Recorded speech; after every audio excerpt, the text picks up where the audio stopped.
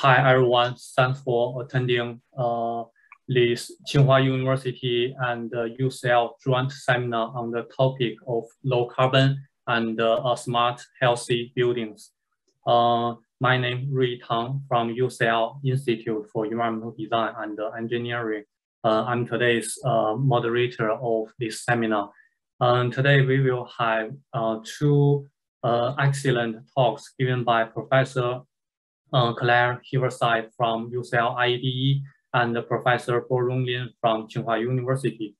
During the talk, so if you have any questions, you can put your question in the chat of Zoom meeting.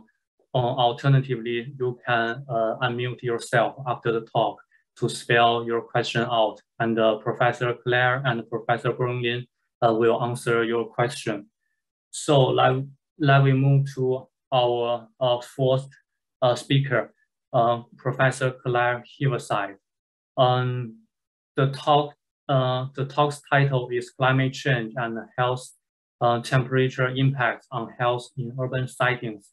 Professor Clare Heaviside is a NERC independent research fellow and associate professor at UCL. Her research is multidisciplinary and covers climate change, health impacts, air pollution, and urban climate. Clare's background is in meteorology and atmospheric physics, and she also worked in the public health sector for almost a decade, becoming head of climate change at Public Health England in 2017. So I will hand over to Professor Clare, and Clare, is your time for the talk. I will stop my share. Okay.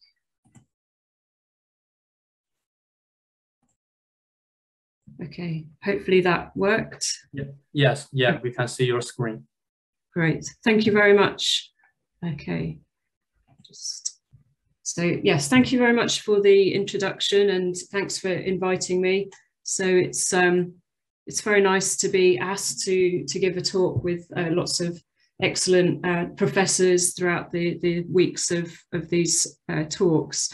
So today my talk will be slightly at a larger spatial scale than some of the other talks in the series, because I work more at the city scale.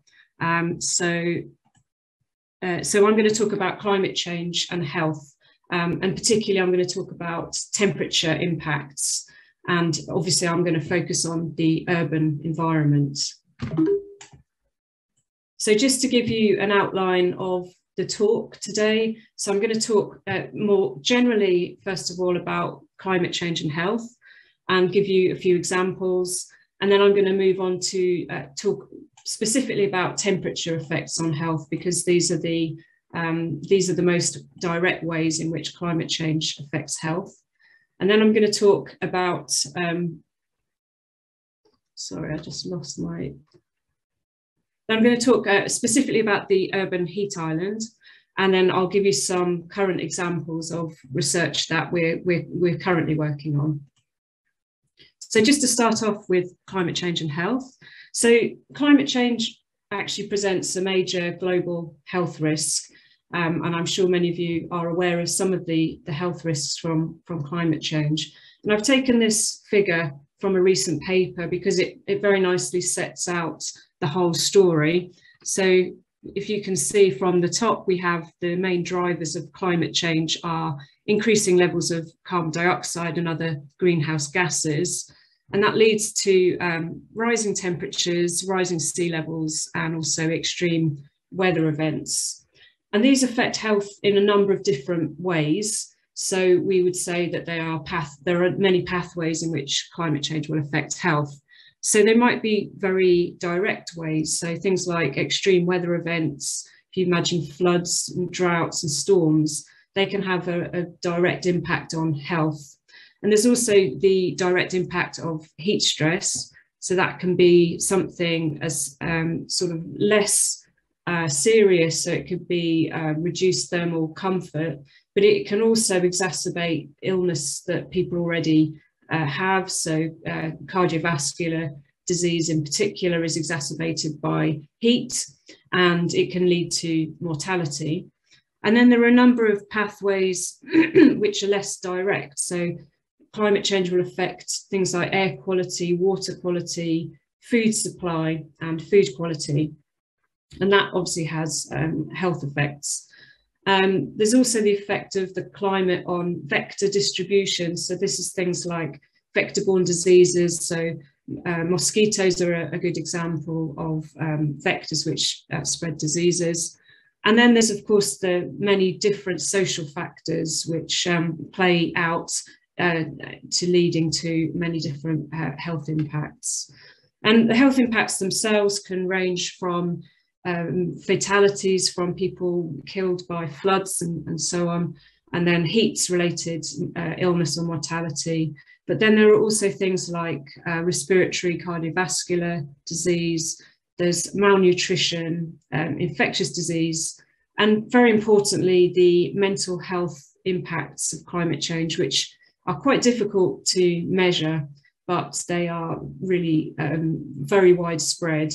So for example, if you can imagine, a lot of environmental degradation leads to forced migration of populations and resource deficiencies, and all of these things can lead to really serious physical and mental health impacts. So I just want to highlight this part of the diagram here. So in the past, we focused a lot on the exposure, and we would look at how people are exposed to temperature and so on. But it's clearly more complicated than that. And the extent of the risk from climate change for any population depends on a range of demographic, socio-economic, and environmental factors. So things like just geography, where you live, the kind of food supply, baseline air and water quality where you live currently, the health system, all of these things will affect how climate change affects health. So we're focusing more research effort in recent years to really understand all these different factors. And obviously different parts of the world will be affected in different ways from climate change, but it's safe to say that the parts of the world which are contributing most to carbon emissions are not the same parts of the world which are going to suffer from the worst health impacts. So if you scale by the size of the carbon emissions each country is giving, this is quite a different picture to the health impacts. So I'm going to focus mostly on temperature effects on health now. And I'm sure you've seen figures like this quite frequently. So this shows the global average temperature change since pre-industrial times. So this is since we started really seriously burning fossil fuels in around mid-1800s. So as you can see from this, we are currently experiencing about 1 degree temperature increase compared with pre-industrial times. So this doesn't seem like that large a temperature change, because after all, we have temperature changes of 1 degree happen very frequently. But obviously diagrams like this only show the global average temperature change and also the annual average temperature difference. So we have to dig down a bit more to look at spatial differences and temporal differences in temperature. So if we look at a sort of spatial view of temperature change now, this is looking at the observed change in surface temperature from 1900 to 2012. And you can see that although on average we might see 1 degree temperature rise over this period, that actually a lot of the largest temperature changes have occurred over land areas, so the sort of more purple areas. So rather than 1 degree, these temperature changes might be around 2.5 degrees. And obviously this is where most of the people live. So this is why we are mostly interested in land areas in terms of health. But we also have to consider temporal changes. So these are extreme heat waves, basically, that I'm talking about. So climate change, as well as being associated with an increased mean temperature, we see more frequent heatwave events. And a good example currently is a very severe heatwave that's occurring in India. So if you can see from the diagram here, even a small increase in mean temperature leads to a shift in the extremes. So whereas you used to see kind of rare record-breaking temperatures, nowadays we see this much more frequently. And it's very clearly demonstrated by data. So if we look from the 1950s to the present day, you can see how the distribution of temperature has shifted, and currently we see around 22% of the days being classed in this sort of dark red region, which back in the 50s to 80s was almost never occurred. So we have to take into account these extremes. And one example is the summer of 2003 in Europe. So this was, although it was quite a long time ago, it was a really severe heat wave, and it's extremely well studied. We use it quite often as quite a sort of example of an event that really affected health across Europe. And you can see from this satellite image that France and Germany were the regions that had the most severe temperatures. And it had a really severe impact on mortality in August 2003. And this example shows you, the grey lines here show you 19 years of mortality data. So for every year, there's the daily mortality plotted on this graph on top of each other. And you can see in red, this is the mortality, the daily mortality that was associated with the COVID outbreak in 2020. So you can see obviously mortality rose in this in the spring of 2020. But if you look in the background, you can see this very large spike in mortality that was associated with the heat wave in 2003. And you can see that the counts of daily mortality reached around 3,500. And this caused great problems in France. The infrastructure, the health system really couldn't cope with such a severe impact.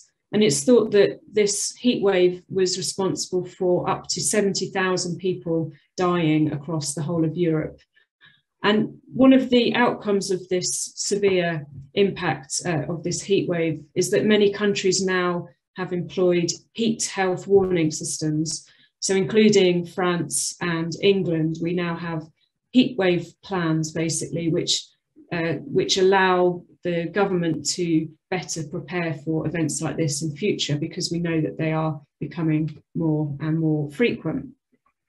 So it's possible to, so we can clearly see that temperatures has an effect on mortality, and it's possible to derive temperature mortality relationships. So here's an example. The graph here shows the relative risk on the y-axis, which is the relative risk of mortality from heat. So 1.2 represents a 20% increase risk of mortality.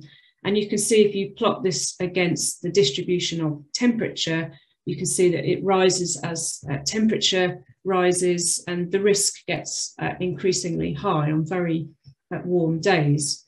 And obviously, if we see a shift in temperature towards the right, we can expect more mortality in the future from heat. And it's possible to derive relationships like this for any population where you have enough data. You need very long time series of temperature and mortality data on a daily basis. And so here's some more examples for European cities, and every relationship is slightly different, and that will depend on the local climate, the population, the type of housing. All of these factors all feed in, and this refers back to the original diagram I showed, that everyone is affected differently by heat and by cold. So here I'm going to give you an example of a study which used a really large data set, so 450 locations around the world, and you can see all of the locations there. So it was really unusual in the scale, although you can clearly see that there are lots of parts of the world which are currently still under studied, and that's because we just don't have that much data for these regions, although that is getting a little bit better as more research projects are set up and this kind of data is recorded more frequently. So this was to look at global estimates of heat and cold mortality in each of these locations. And just to show you the results now, they're broken down into 9 different regions. So you can see for each of the 9 panels represents a different region. And then within each region, you have 3 different emissions scenarios. We go from a low emissions scenario, RCP 2.6 on the left, to the higher one on the right, the 8.5. And then the blue line shows the expected change in cold-related mortality, and the red line shows the expected change in heat-related mortality in future decades. So the general outcome from this research is that we can expect increases in temperature-related mortality. We take into account both heat and cold, but there are very clearly important regional differences. And we find that warmer regions that are already warm, so Southeast Asia, for example, South America, are likely to experience quite sharp increases in heat-related mortality in the future. But it's also worth pointing out that most of these impacts could be avoided by active mitigation strategies, and that's partially reflected in the use of different RCPs here.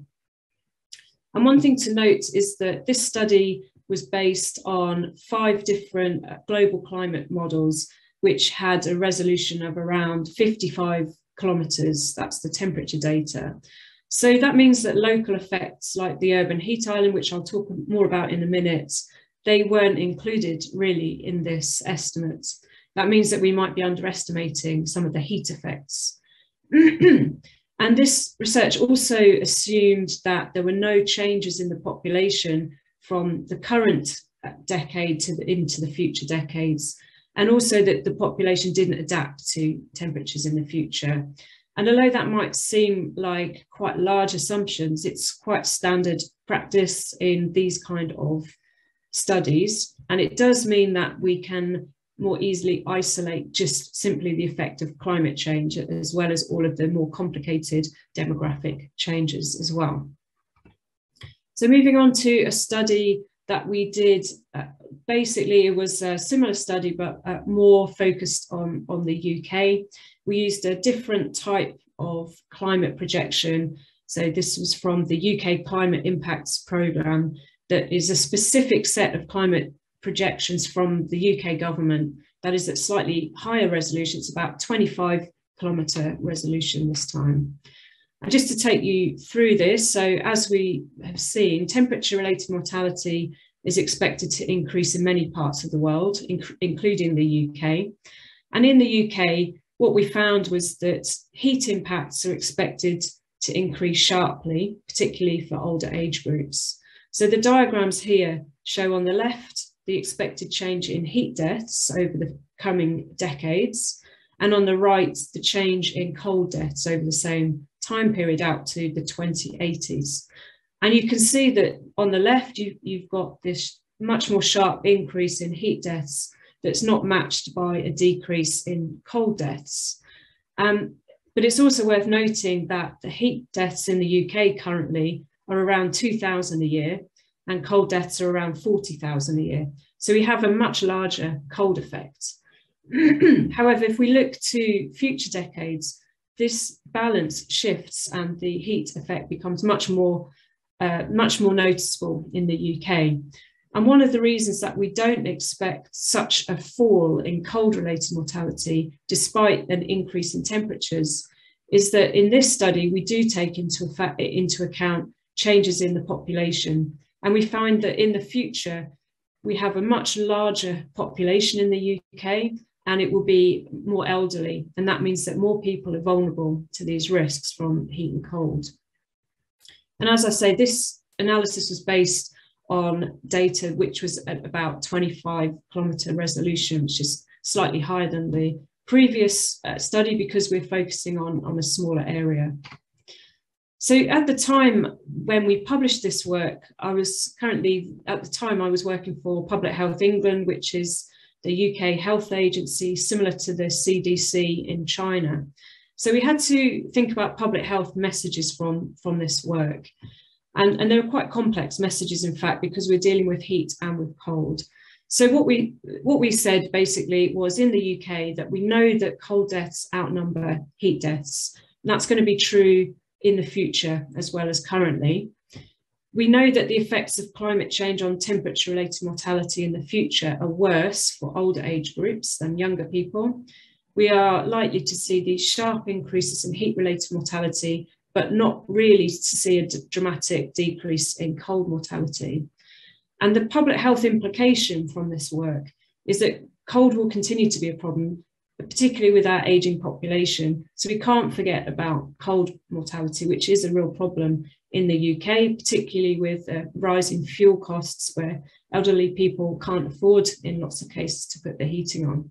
However, we do need to increase our attention to heat-related impacts, and that's something that typically in the UK we're not particularly adapted to. So our housing, for instance, is more designed to try and keep warm in the winter rather than cooler in the summer. So now we're going to talk about the urban heat island, because I've mentioned it briefly and mainly in the fact that we haven't captured it entirely in the studies that I have just presented. So this figure here shows the temperature across Vancouver. So it's a transect across Vancouver, so it's about 50 kilometres wide, and you can see the different kind of environments across Vancouver. You've got built up areas, and then you've got some parks and some flat areas with sparse building types as well. And this is to demonstrate the urban heat island effect and the fact that local climate is very strongly affected by the presence of urban areas, and that leads to the formation of urban heat islands. And in fact, you can see the temperature distribution at the upper part of the graph. So the temperature is highest in the areas where you see these buildings, and then it falls the lowest in the middle, where we've got mostly green space. And you can see a number of references local to LCZ. So we've got local climate zones here. So mainly local climate zone 1, it represents a built up area. Local climate zone 6 is less built up. And then we have things like local climate zone D, which is more about rural kind of landscapes. And I'll move on to what local climate zones refer to a little bit more, but you can quite clearly see the difference in temperature across the city here. And when we use global climate models, we're not really capturing these temperature differences.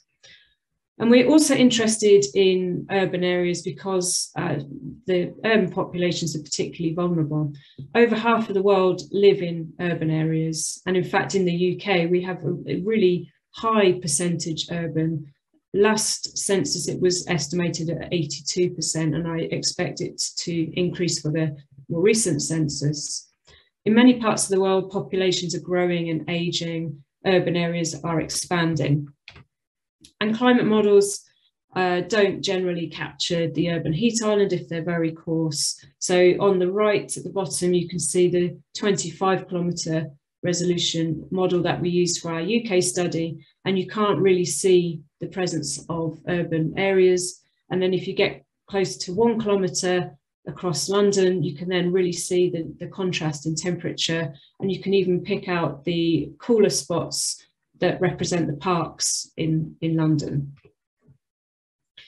So there are many problems with overheating in cities. We know that urban areas are already hotter than a global average temperature, so when we get heat waves, this could potentially be a real issue.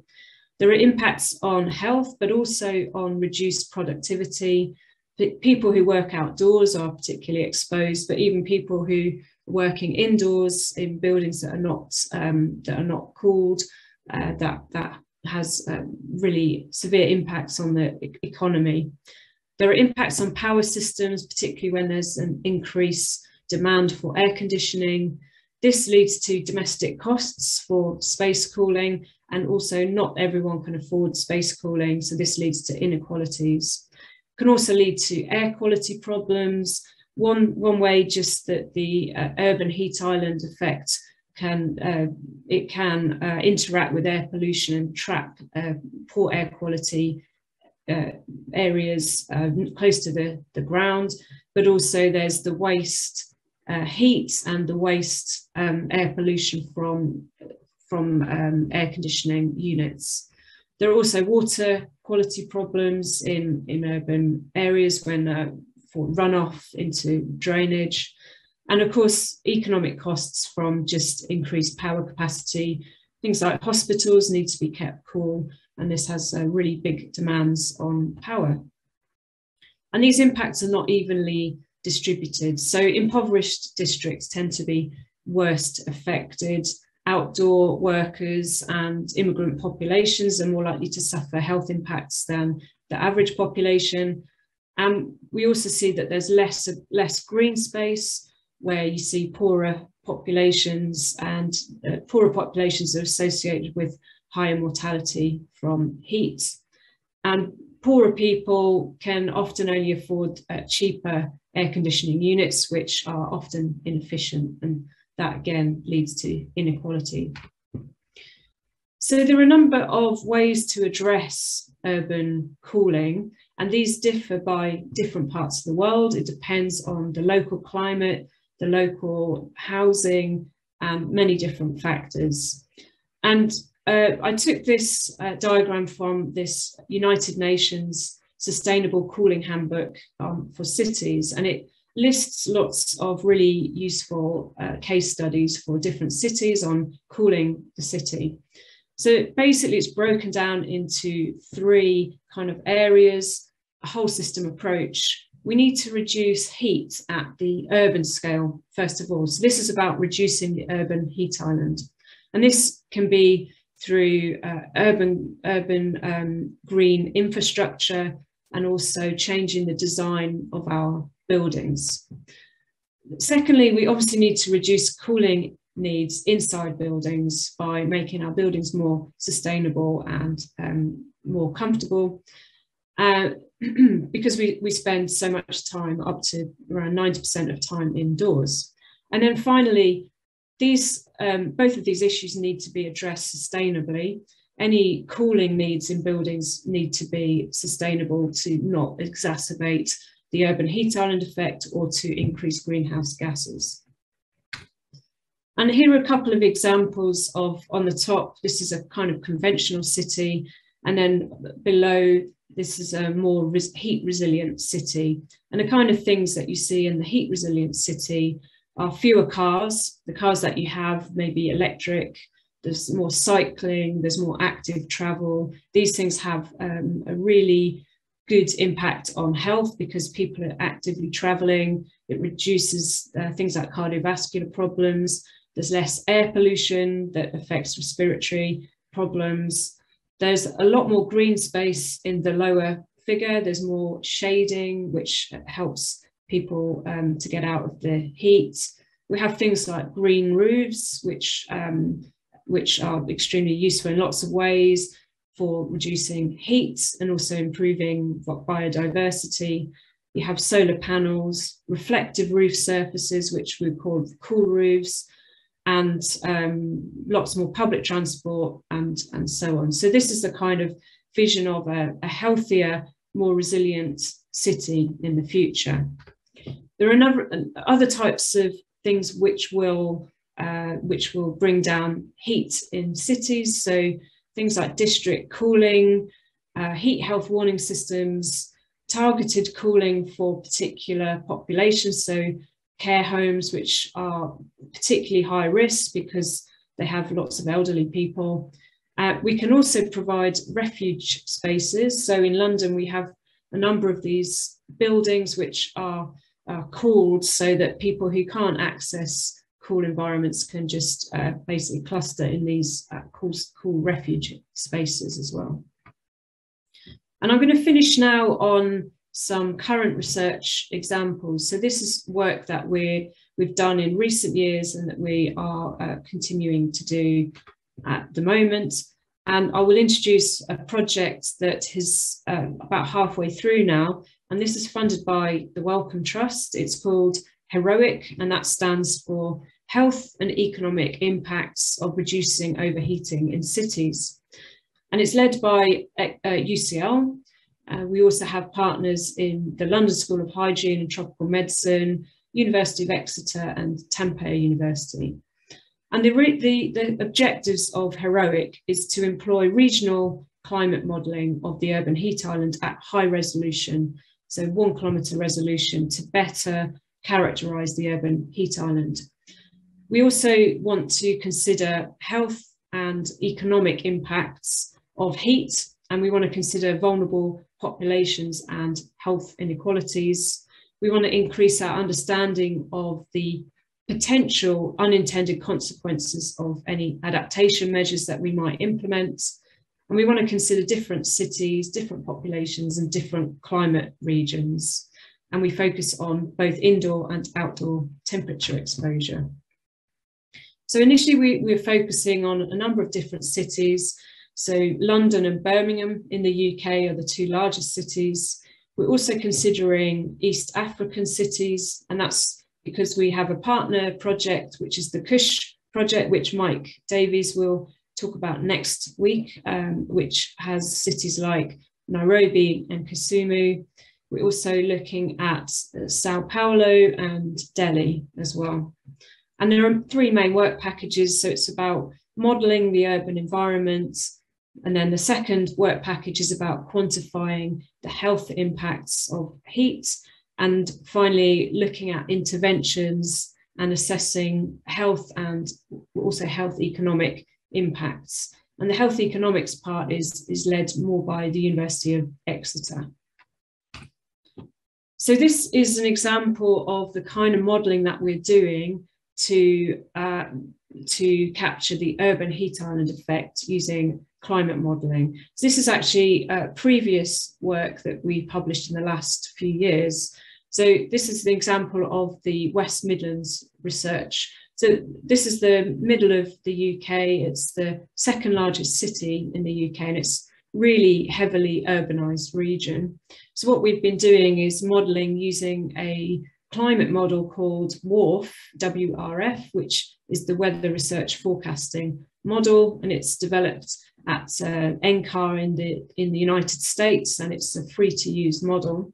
We've run it at 1 kilometre resolution, and for this kind of model run, we used 3 urban classes. So we characterised the urban environment into 3, and that is shown in the middle diagram here. So we have industrial areas or commercial areas, which are shown in red, and then we have the high intensity residential areas in yellow, the lower intensity residential areas or suburbia in light blue, and then non-urban areas are shown in dark blue, and then these were further divided up into specific rural areas as well.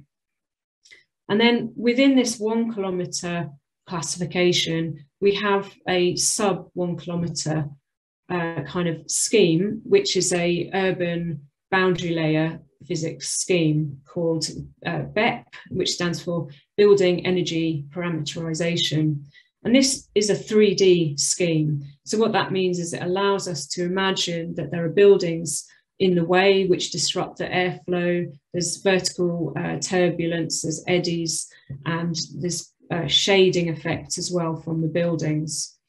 And another good reason to use this kind of urban scheme is that we can manipulate different parameters within the model and then see what effect that has on the urban heat island. So for example, we can make the buildings taller or shorter or widely spaced, or we can change the materials of the buildings and look at what the impact is on the local climate. So from this modelling, we modelled the urban heat island across this region. So that's shown on the right there. And we found that the urban heat island intensity, so the difference in temperature between urban and rural, was up to about 10 degrees different, which is obviously a really huge, huge increment in temperature. And from this modelling, we were able to apply a health impact assessment.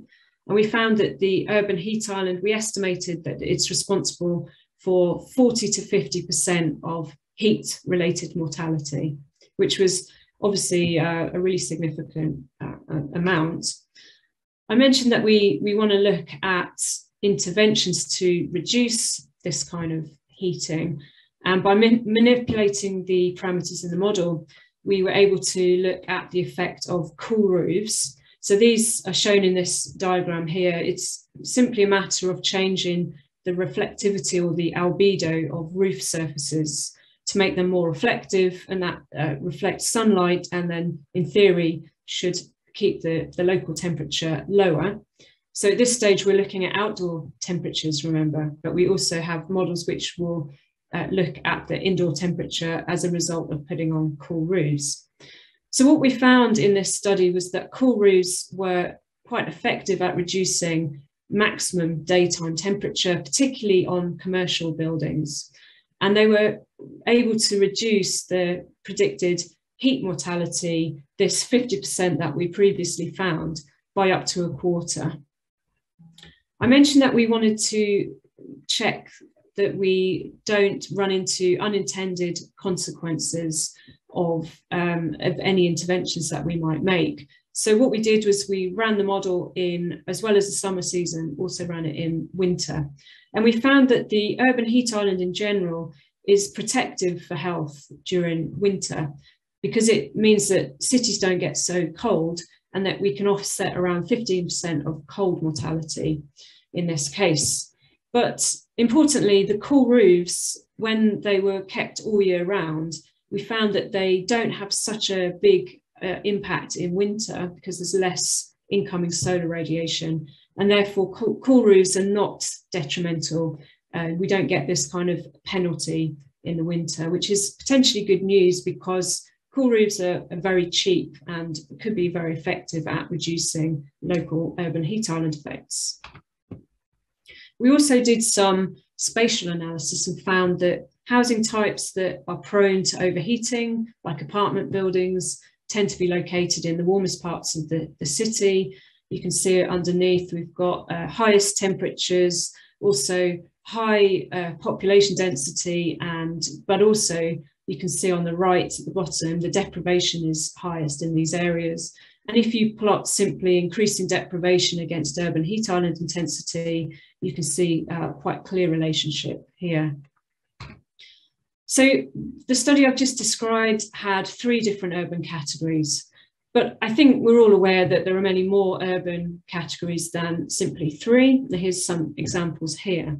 So we wanted to take into account more heterogeneity across the city, and by doing so, by increasing the number of urban land use classes, this is how we address this, and we employed the local climate zone system.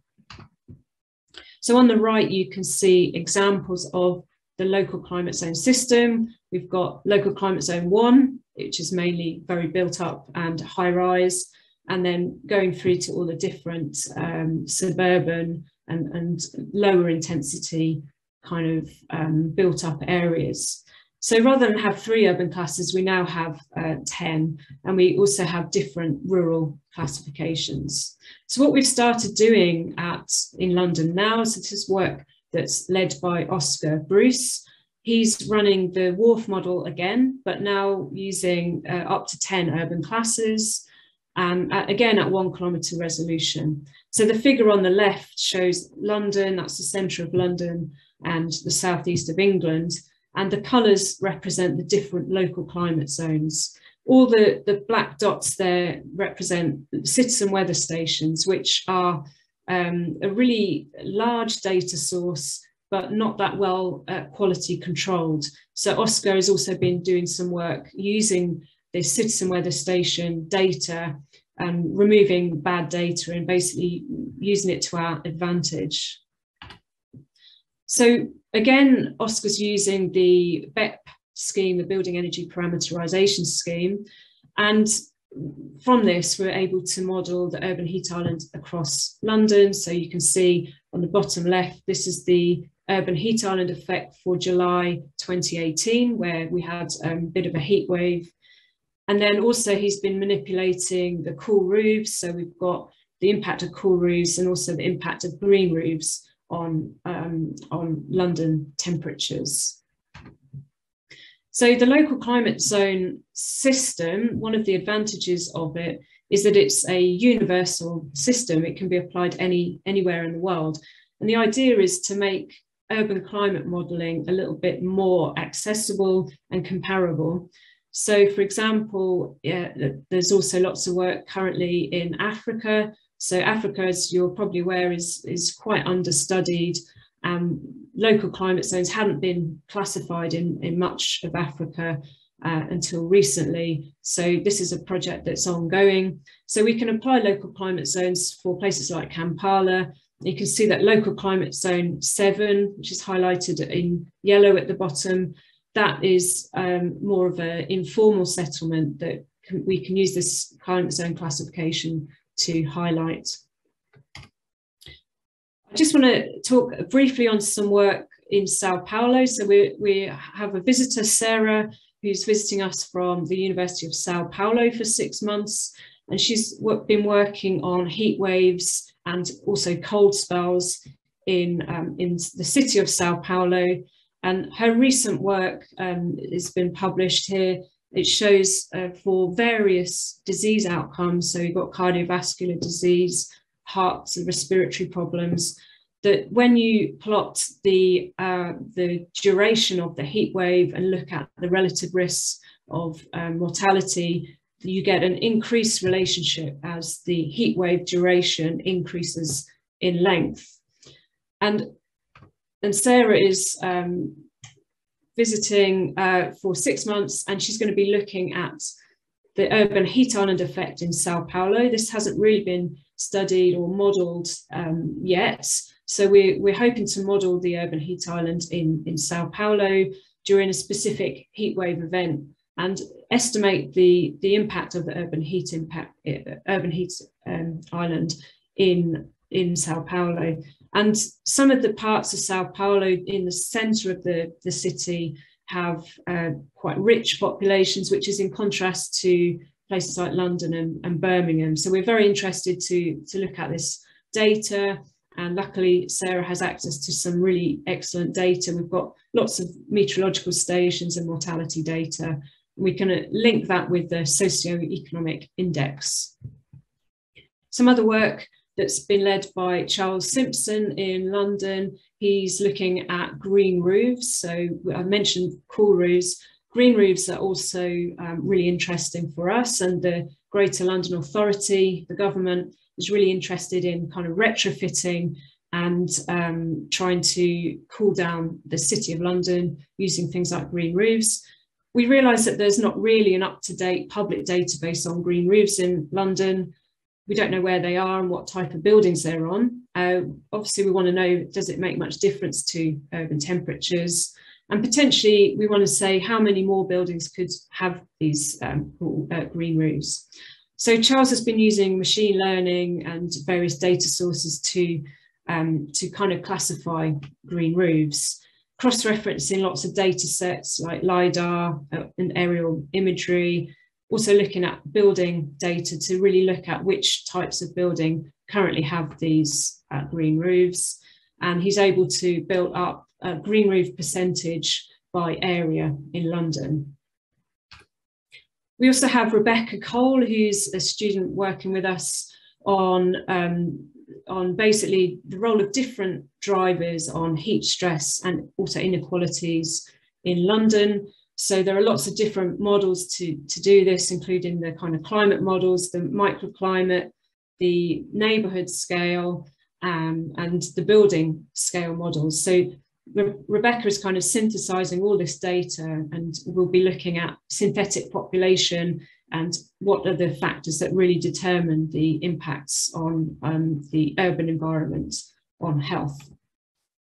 I'll mention a couple of studies from the University of Exeter. So we have Joe Garrett and James Grelier, who are working with us on Heroic. They have some very excellent data from a study called Blue Health, which is a European project. And it was a survey-based study. It had 1,000 people per country in 18 different countries. They asked people about visits to natural spaces, basically. And there were questions like, how did you feel when you visited each of these environments? But what they hadn't done until recently was look at different weather variables. So what we're doing within Heroic is we're looking at how the weather affects people's perception of their recreational visits. So whether they enjoyed it more when it was hot weather, rainy weather, or windy weather, and so on. Another study at Exeter, again, this is about health economics. So James is leading this, looking at an economic valuation of physical activity. So when people visit natural environments, they increase their physical activity, and this has an economic benefit to the general economy. So basically, this study looked at natural environments over about a decade and found that there were an estimated average, annual average of about 5.7 million English adults engaged in around or above 600 metabolic equivalent of task minutes. So that's just a measure of physical activity on visits to natural environments each week. And then what James did and colleagues is to translate this into an economic benefit based on various health outcomes. So we have things like ischemic heart disease, stroke, diabetes, and cancers. And when we take these visits into consideration, we find that avoiding these health outcomes results in expected annual savings of approximately £26 million. If we increased the number of active visits by about 20%, we could further increase this saving by almost 34 million. And James has also started looking at the mental health benefits and depression avoided through these natural environment, physical activity visits. And we found that the numbers are even more, much higher as well. So there's a lot of public mental health benefit from this kind of visit. And I'm just going to summarize now, just to say that in general, temperature changes are leading to increased mortality in many parts of the world. Particularly, I think large risks are going to be in the already warmest regions of the world. In the urban populations are likely to be a high risk of overheating, and that's due to the urban heat island effect and the fact that more people are moving to cities. We need to explore a range of complex risk factors that I've tried to highlight in order to improve health estimates, also to better assess the role of adaptation measures, to reduce multiple risk factors in future, and to more effectively target vulnerable populations against heat. We will need to employ adaptation measures in our cities as well as mitigation, because even if we meet all of our net zero targets, we still have a certain amount of climate change already in the system. So we do need to adapt as well as mitigate. But it is possible that we can achieve health benefits from policies aimed at mitigating climate change. So as well as reducing greenhouse gases by switching to healthier active travel and so on, and healthier diets, healthier energy production, lower carbon energy production, we reduce a lot of environmental hazards, but also improve health. And that's the kind of message that public health practitioners kind of try to embrace. So thank you very much for listening, and I'll finish there, and I'm very happy to take any questions. Okay, thanks Claire. Thanks for your interesting talk. So let we move into the QA session. Is there any questions from the, yeah, I saw a question in the chat. So Claire, can you see the question in the chat? So the first one I think is about temperature use. So land temperature, air, and air temperature. Yeah. Yeah, so this is a good point. So we tend to model air temperature. Jonas is talking about land surface temperature, which satellites would measure. You get large contrasts in land surface temperature, but we measure air temperature. Well, we monitor air temperature and we model air temperature because this has a much larger impact on health, basically. So we're very interested in air temperature. So land surface temperatures can be 10 degrees or more hotter than the air, which is true. But what we were modeling was air temperature. So yeah, it's important to make that distinction. Yeah, and another question from Duncan. For city without weather data, are you able to use features to understand? Yeah, so there are lots of cities where we don't have much weather data, unfortunately. There are sort of various models like land use regression models. So you can basically look at, if you have enough data on the type of landscape, you can kind of predict what temperature you would have. It's not that accurate always, but if you don't have any data, there are methods that you can kind of predict air temperature based on land use, but really there's no substitute for really good data. We do need observations when we look at cities. We try to use models to fill in gaps around observations, but they shouldn't really replace observations totally. Yeah, and the next question is from Gavin. So for warmer summer, is it possible for mosquitoes to be more common in the UK? Yeah, that is something that we used to work on quite a lot at Public Health England. Mosquitoes do have this temperature relationship. So if it's warmer, you're more likely to see mosquitoes. So we are aware that we do have different species of mosquitoes starting to arrive in the UK. But another important factor is that mosquitoes, they need an environment where they can thrive and reproduce.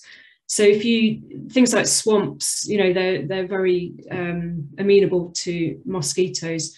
We don't tend to have too much of that in the UK. So when we do get mosquitoes, they don't survive for too long. We do see ticks are a problem. We get Lyme disease from ticks, and we're sort of starting to see that a little bit more. But yeah, it's very interesting. Infectious disease risk is something that people are definitely keeping an eye on in the UK.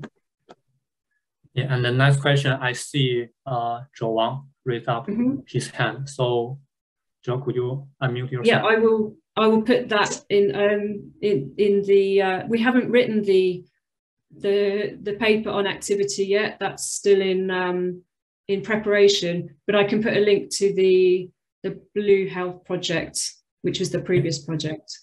Yeah, that would be great. So Zhou, so you can unmute yourself. Thank you, Ray. Hi, Claire. Thank you for sharing so many exciting research. I have one question about the weather research and the forecast climate model. I'm just curious what kind of model it is. Is it a CFD model or heat transfer model, or do you have any publication or open source this model? Yeah, sorry if I didn't make that very clear. So it's a regional climate model. So it's an atmospheric model, basically. So it's like a climate model with grids. It has many layers through the atmosphere and then many horizontal grids as well. You can run it for very large, you can run it globally, in fact, but it tends to be used to just focus on cities. But I will put a link to the development, the main model page in a minute. Thank you, Claire. So I'm asking because we are doing a study to analyze the impact of a PV integrated green roof on the urban climate. So I think it's very relevant to what you studied. I mean, inspired me a lot. Thank you. Okay, you might want to also look at sort of neighbourhood scale modelling. So WRF may be 1 kilometre, but there's things like NVMet, which would be a few meters. So that might be useful for you. I see. Thank you. Yeah, and is there any further question for Claire's talk? Okay, so if no further question, and thank you again, Claire, for your excellent talk.